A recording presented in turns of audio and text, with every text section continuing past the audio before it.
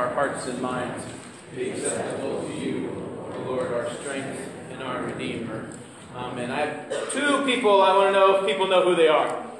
The first one is Addie Tritt. Does anyone know who Addie Tritt is? 25-year-old female? No one?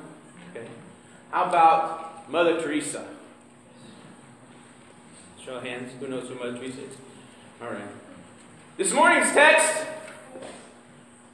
is normally a text that we read about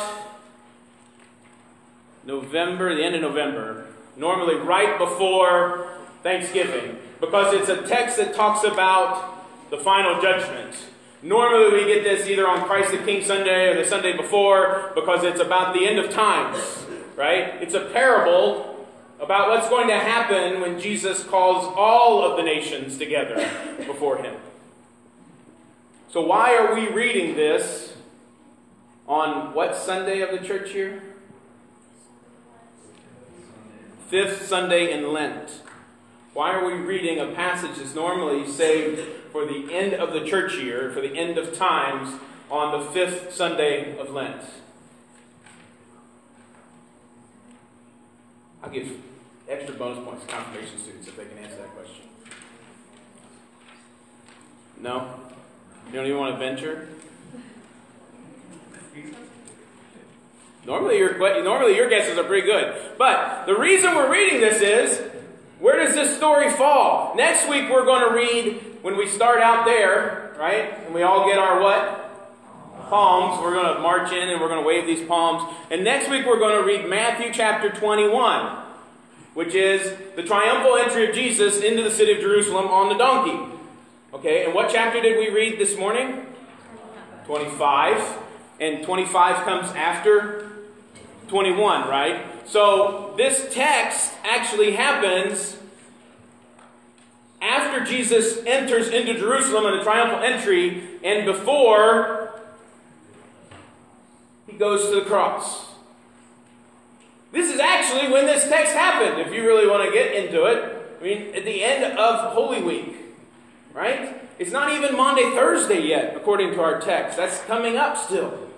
Jesus is going to have the Passover meal with his disciples, and he's going to take the cup, and he's going to break the bread, and he's going to give them this new meal, and then he's going to be arrested and put on trial and taken to the cross to die.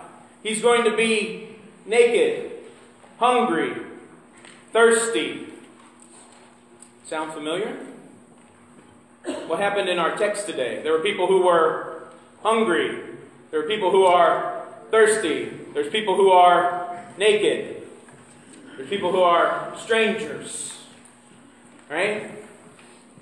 So back to my two people. Addie Tritt, I said her age was 25, right? She is a resident of Hays, Kansas. How many of you have ever been to Hays, Kansas?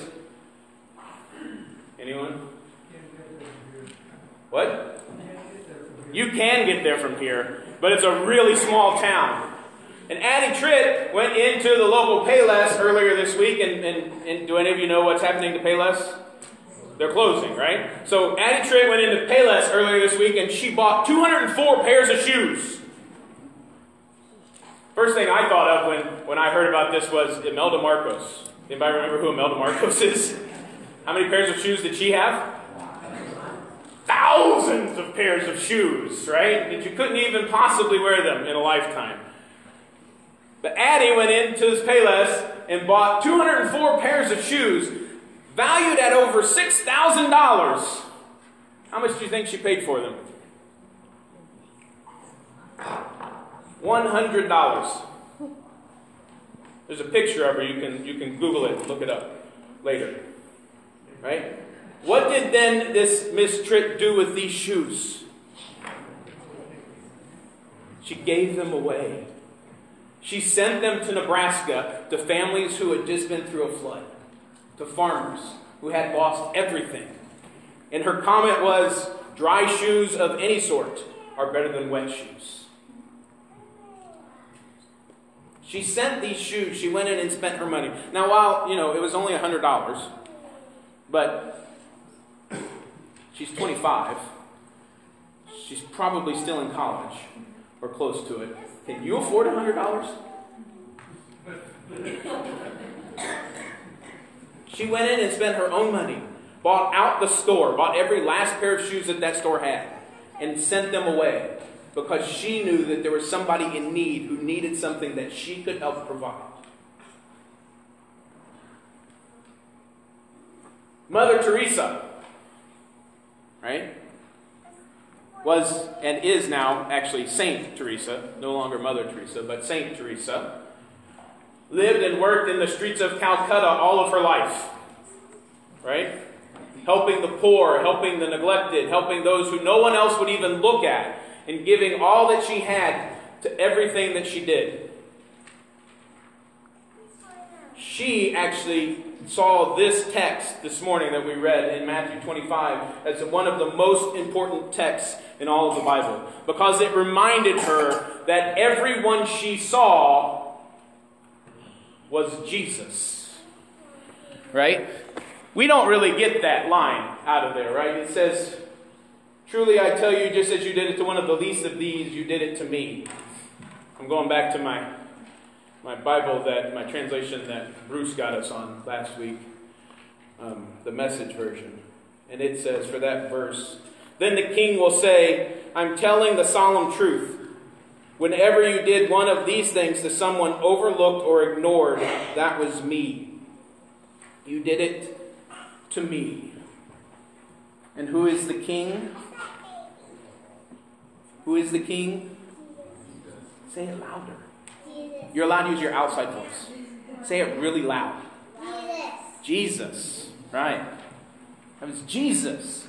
When you did something to someone who was overlooked or ignored, you did that to me. What's the thing about this text, though, that we completely overlook every time we read it? Because we always want to do the right things, right? And as Lutherans, this is a hard text for us because this is the same text as last week and the week before. It talks about if you don't do the right things, you're not going to make it into heaven, right? And last week I said that one of the professors on the podcast I listened to said that grace that is not transformative is grace not received, right? If you have received God's grace, then what's going to happen to your life?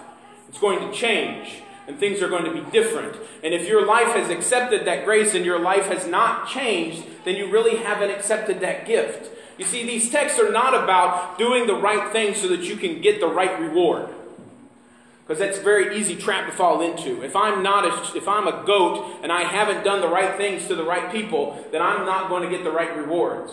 But if I'm a sheep and I've done the right things to the right people, then I'm going to get the reward of what I'm looking for. But is it about doing the right thing for the right person? Remember, this means yes, this means no. Is it about doing the right thing for the right person? Because the thing of this text is, if you look at both groups, the sheep and the goats, both of them question the king at the end of the statement. When was it that we saw you? Anything, and did something for you. You see, it's not about looking for the right person to help. It's about seeing someone in need and doing something about it.